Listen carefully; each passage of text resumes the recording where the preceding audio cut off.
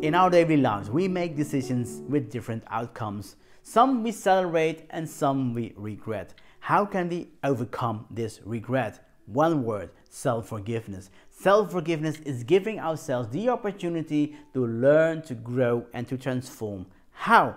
Live in the present. You cannot change the past, but you can shape the future today. Look at the bigger picture and see that for all your actions, you are accountable. So take responsibility and change your behavior in such a way that your future actions will not affect yourself or other people. This learning is the dot of a sentence of your life story, and now it's time for actions. Do you think you need more coaching or empowerment on how to forgive yourself? Then contact me now. My name is Mohnish Sharma. Thanks for watching. Bye for now.